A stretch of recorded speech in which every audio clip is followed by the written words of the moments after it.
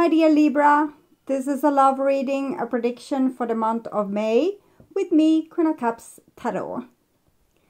As an extended member to this channel, you will get these readings ahead of time and with no ads.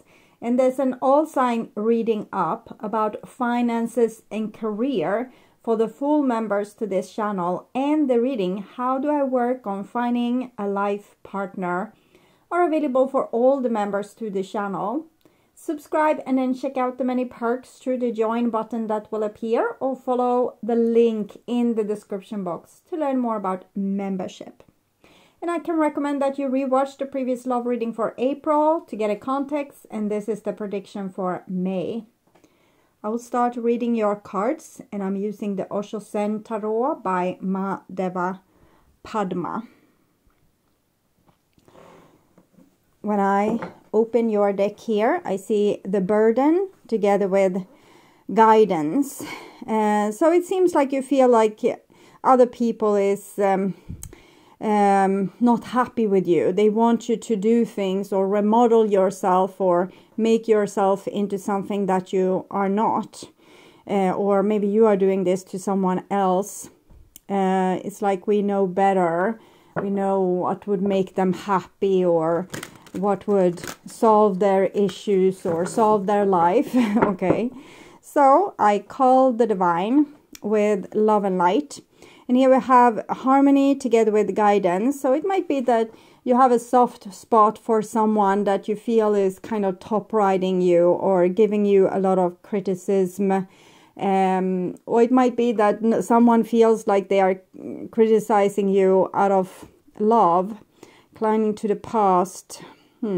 Might be that we are a little bit stuck on an old romance with someone that might always have had an idea of how we could change, how we could improve, that we weren't a nice person or a good partner. It can also be that we have been saying these things to people, and but we still love this person. Okay, so I call the 4 archangels in the 4 corners of the world, and here we have nothingness together with guidance. Nothingness is the high priest. So I feel this feeling of doing things in the way that we think other people expect of us, following the rules, following culture, family, religion.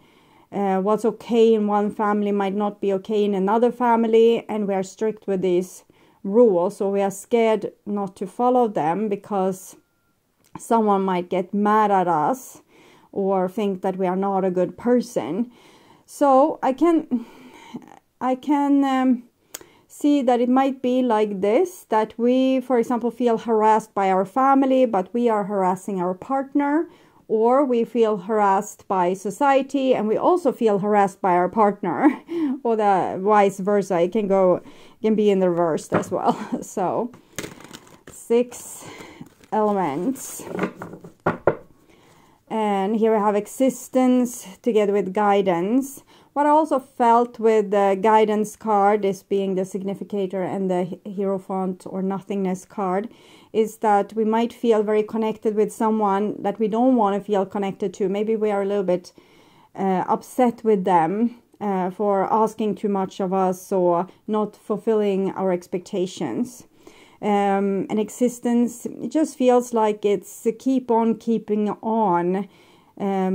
Logically, we might feel like we should disconnect from this person, or that it's hopeless to live up to their expectations. But on another level, it feels like we are drawn to continue working with these issues, possibly with this person. Okay, so 6 elements: earth, wind, fire, water, spirit, and ether, to join us here today and to give us a clear view reading. So this is how it can feel to have someone criticizing you, but this is also how it can feel to be with someone that doesn't live up to your expectations, and you're trying to hold back on your critique, like not telling them that, well, you are late again, it makes me feel unloved, or you should really put your shoes in a better order when you come home. because we are so irritated with them because of the shoes that we would want to bite their head off.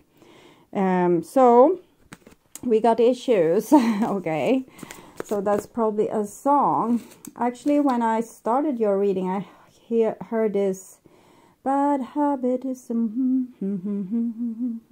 so this is also a song, and then issues. So you have 2 songs already. Okay, so I want my dear Libra to have love in their life and to find themselves in loving relationships. I also want you to have creative success and to be able to walk on your highest path towards your highest destiny. Okay.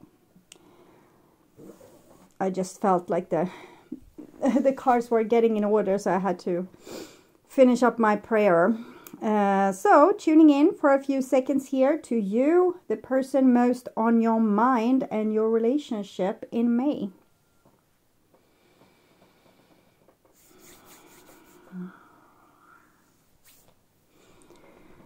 This is the new bottom of the deck, 5 of Swords, comparison. You should be better. I don't want to live up to your expectations. Everyone says that this is the way we should do things. And we are comparing maybe our relationship to our friend's relationship because their relationship seems so amazing, their partner is so amazing, and ours is so dull or so uninterested or so uninvested or whatever it is. So there's a lot of these things going on, and I feel like the 10 of Wands, the suppression with the volcano, and this, they are hand in hand, because when we are comparing like this, how it would be to have a partner that put their shoes in order versus not having that, and all these other complaints we have, we get, our mind gets very clouded with all these ideas and frustrations, and it's a little bit unfair also. Everyone can't be the same. And this is the old bottom of the deck, so the dream. It definitely feels like we are drawn towards a person where we have issues to sort out. So our heart wants to go back, or wants to not give up about this relationship, because not because it's so super romantic really. It's more that the heart fools you into doing a lot of personal growth together with a person that will trigger you endlessly, so you grow. Okay. So what's on your mind with the person most on your mind? This is the situation with said person.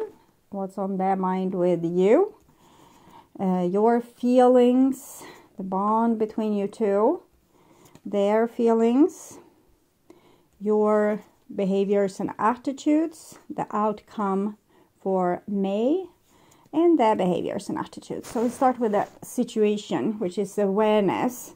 So I think we are aware both of our aversion maybe to conform ourselves to other people's opinion, and we might also be aware that we are trying to force someone to kind of condition themselves accordingly to our will. But we are getting aware about this. We are starting to realize what it is that we are doing. And it seems from your perspective, this is some kind of karma. It's something you have worked on for a very long time. This with society and other people and relationships. And so there's a lot of history connected to this. And we might get unnecessarily triggered because the situation today looks like a situation yesterday that was really, you know, horrible. But today's situation is not going to be horrible in that way. It just resembles the old situation. And sometimes we just remember these old situations subconsciously, and we might get triggered and we don't have any idea why we get so super triggered. And usually in these cases, it's good to try to remember a little bit about your childhood or past lives, because it can solve a lot of question, like a lot of questions might be getting their answers, and you will realize a little bit more why you get so super triggered by things. And then when we take more conscious decisions about our triggering, it doesn't rule our life anymore.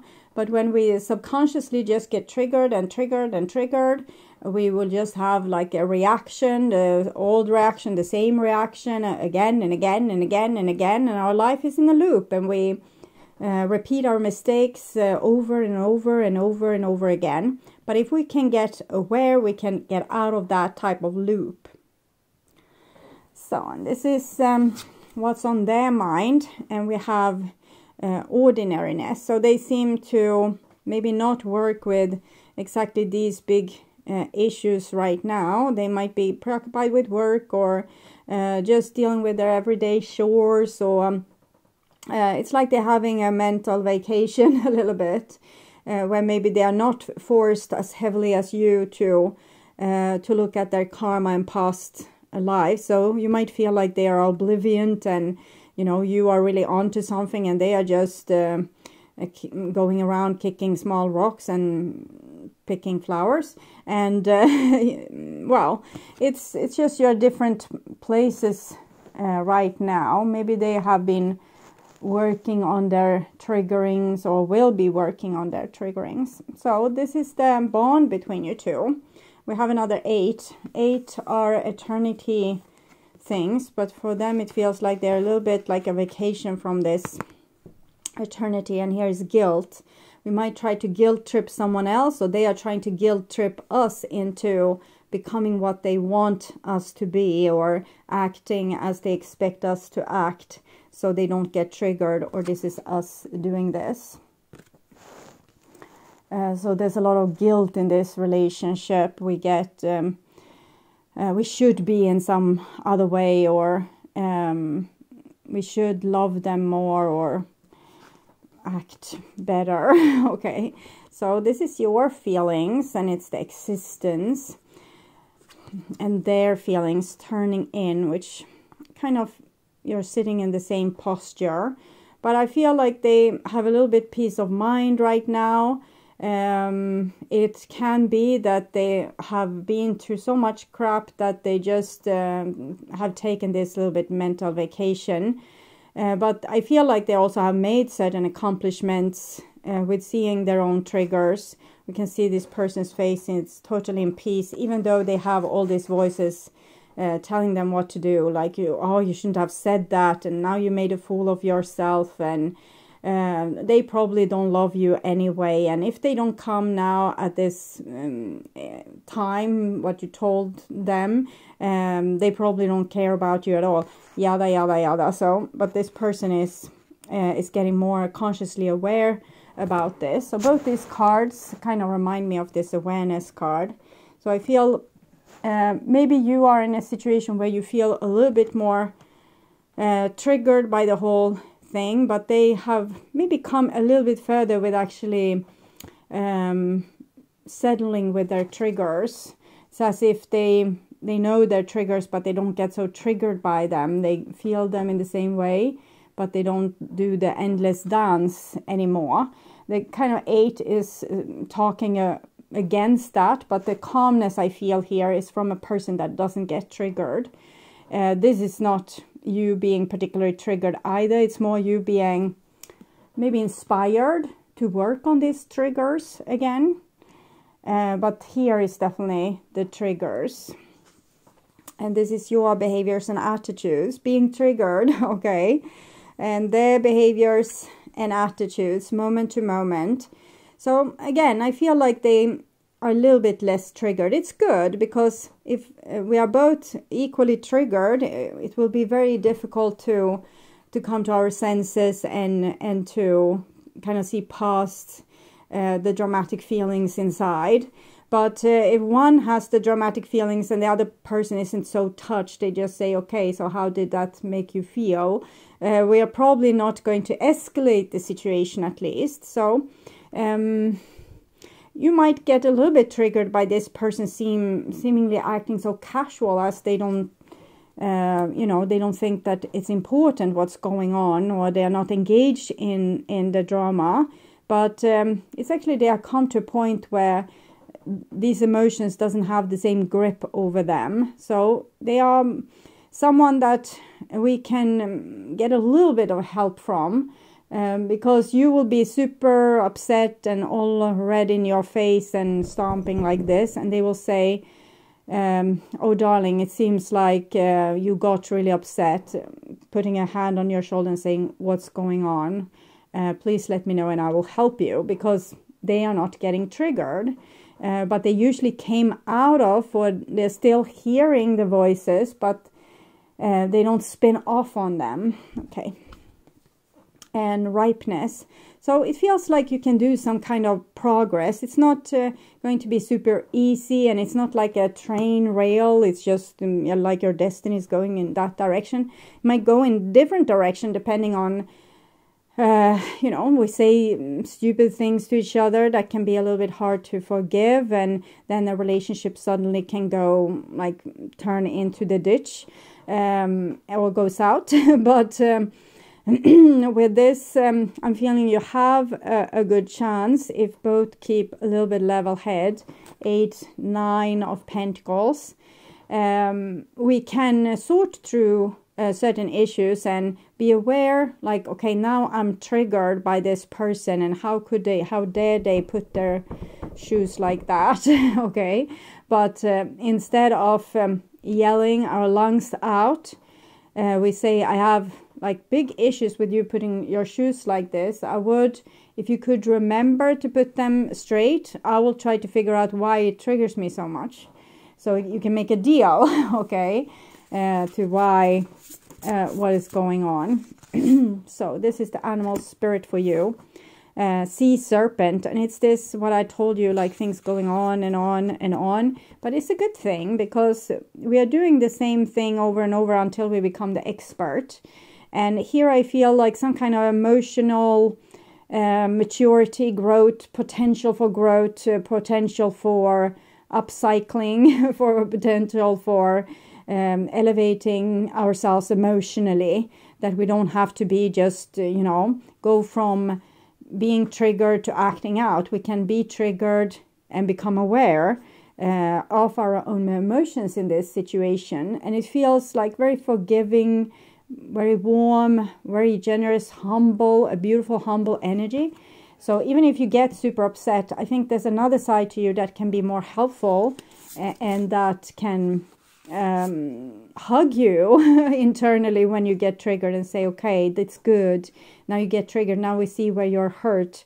I will take care of you. So there's a reason for the triggering shows where we are wounded or traumatized. And if we can give ourselves a lot of love there, we will heal. And this is for them then. And we have the dragon. So it's really, I feel like ordinariness here. It's not extravagant energy like, oh, they are so spiritually advanced. But here with the dragon, I feel like there's, behind it all, there is an advancement in their call. And the way that they deal with conflicts is, it's very healthy. Okay, so I will say it like that. Oh, actually, I think I will read this dragon card. Both of you got like the water cards. No, sorry, it's not water, it's spirit. So these cards are a little bit more advanced. So I can read a little bit about the sea serpent because it comes first. So the sea serpent represents the energy of expression, whether it's emotions, creativity, sensuality, or desire. The sea serpent helps us move and direct our energy into a healthy current. When the essence of this card is in balance, we express ourselves, our creativity and sexually without fear or shame. We know what we desire most. So it's as if we become friends with our triggering, and we don't get so scared by the triggering anymore, and we can transform it into some kind of creative healing energy, but also love and expressions of love. Our heart are at ease and our relationships are meaningful and enduring. We loosen the grip of self-judgment, and we let the cool waters of forgiveness in to heal our wounds. So that's very beautiful. And the dragon. So with this spiritual cards, it might be that you have worked on this relationship for a longer period of time. It might feel like you have gotten nowhere, but just right now you are in like a little bit bumpy part of the road, but where we are about to make like real breakthrough. So, seeing one's most true self. The dragon sees everything. Its essence has been with us since before our first breath and will be there at our last. It watches us navigate the external world as well as our inner world. When dragon energy is awakened, we are courageous, visionary, and can easily drop into witness consciousness. It is almost as if we are traveling with a great friend inside of ourselves. So that's why this person can be so cool. The witness consciousness, they don't get triggered, they just witness the situation and say, okay, so how does that make you feel? And traveling with a great friend inside themselves. When we look in the mirror deep into our eyes, we may even glimpse that self behind the self, the one who is watching. This is the power of the dragon breathing transformative fire into every cell of our bodies, witnessing this omnipotent energy, even for a brief moment, help us surrender and let go. We let the dragon guide us. We hop on its back for a ride, and as we traverse even the most difficult terrain, the dragon's eye sees beauty everywhere. So they just don't see the bullshit anymore. They just see, so now they're a little bit upset. They're there. So it seems like you can't really trigger them. And this is from the Starseed Oracle. So for you, we have star ancestors, hidden secrets, lost wisdom, look a little deeper. I definitely feel like there's a lot of interesting treasures in your past lives. The different traumas that you have been through are like badges of honor that will give you immense wisdom and experience when you are able to digest the trauma of it all. After that, when you are healed, it's also always just become beautiful wisdom. And you have been living so many amazing lives and collected so much knowledge, but because of the trauma, you have disconnected from a lot of this knowledge. To remember it again and to work through the trauma can be very transformative, and you will get access to knowledge from your past lives. So that can be a real like leap for you, making you feel totally different. And this is for them, double mission, light workers, starseed, serve the world by being you. So in this situation, they can act like some sort of guide or help you through a certain difficult passage where you are about to face your triggers and your past lives. And maybe they will also remember part of your past lives, and you can journey together back and help each other with what's also coming up. It seems like you have a particular connection where you might have helped each other, almost like you have placed each other in different lifetimes as a help or an aid, or like a person that can show the road or help you in a crucial time. So I think you have been this for each other, but you might also have been each other's the reason to each other's trauma in many cases, but it has all been for your personal and spiritual growth. It might have been some kind of war in heaven, because I feel like this and this, some kind of quarrel going on, and you know, this person might have been involved and you were involved. So I don't know what's it feels like battle of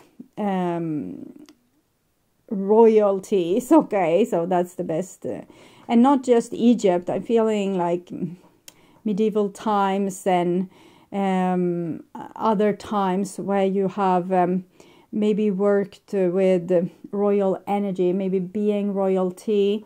with its particular, I feel like stone cold energy, a lot of hunger for power, and a lot of broken trusts, and not being able to trust anyone, like whomever can give you poison and you will be dead. I don't know, but so there's a lot of distrust here, and it might come forward. You might be triggered and feel like you can't trust your person, even though you have no proof for that right now. But I feel like this person won't be triggered by that. They will just show you that you can trust them.